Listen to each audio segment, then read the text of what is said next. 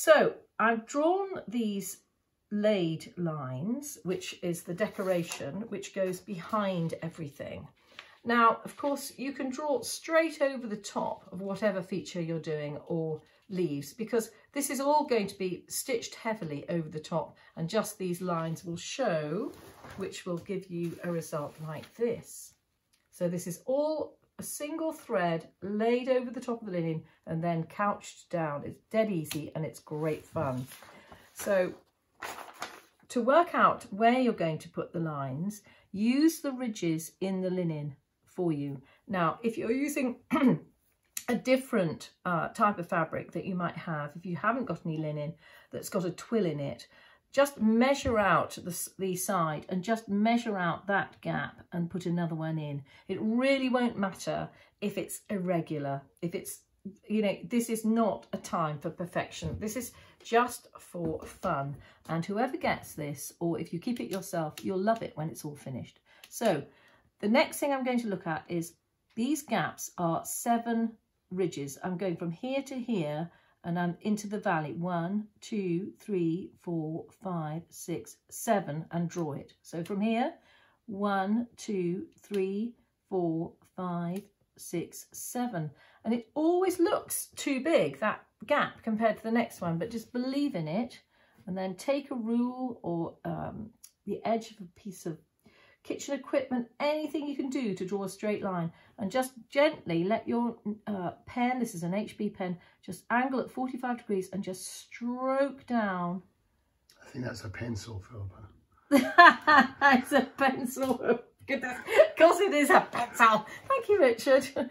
Right, you can just shut up now, Richard, while we just carry on.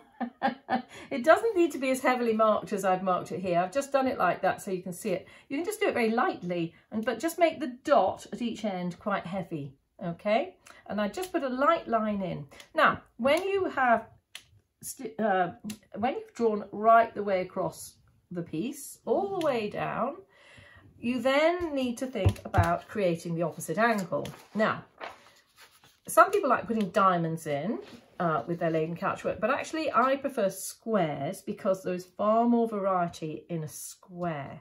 Now, if you take the top of these dots as your starting point, this actually might be jolly helpful when you work the opposite direction.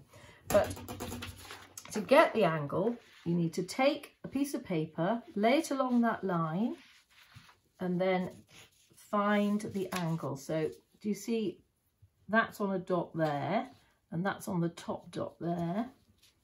And don't start on a small piece because you can get far more guidance from a smaller one. And then just take your pencil and just draw along that bit there. So I'm showing you slightly upside down to me.